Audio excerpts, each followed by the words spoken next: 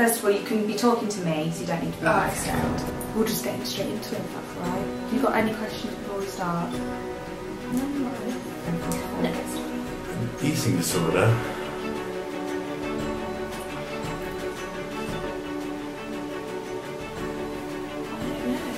It's, well, I just need to think. My mind's gone blank. And when someone asks you to like define it, you think, how do you define that? Because it's, you know, quite a difficult thing to define.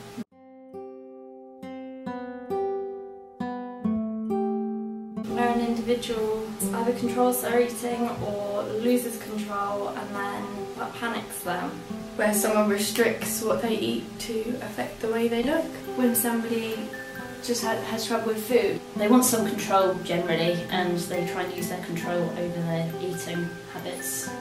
When you have low self-esteem or issues going on and it causes you to focus all of that onto food, so you either don't eat or you excessively eat. It's where anxiety makes you feel the need to control your eating. This is kind of a way to emotionally cope. That's their way of regulating their life.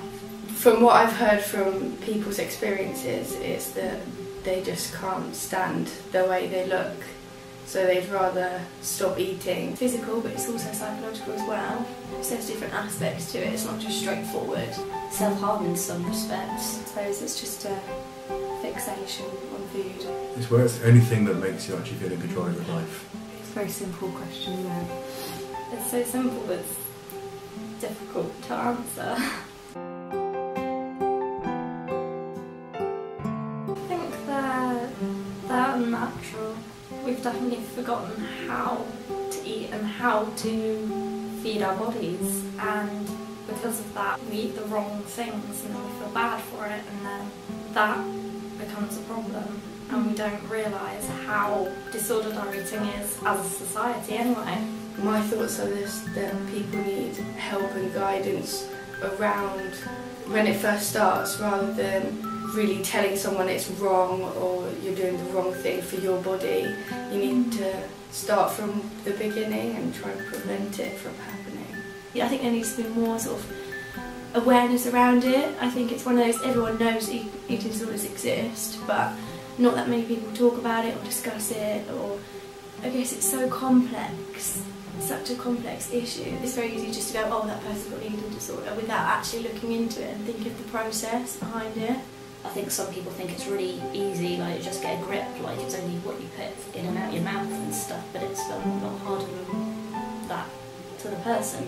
I feel like it can be a taboo subject, and I think that it shouldn't be a taboo subject. I think there needs to be more information given out at an early age, especially as I know that eating disorders are on the rise.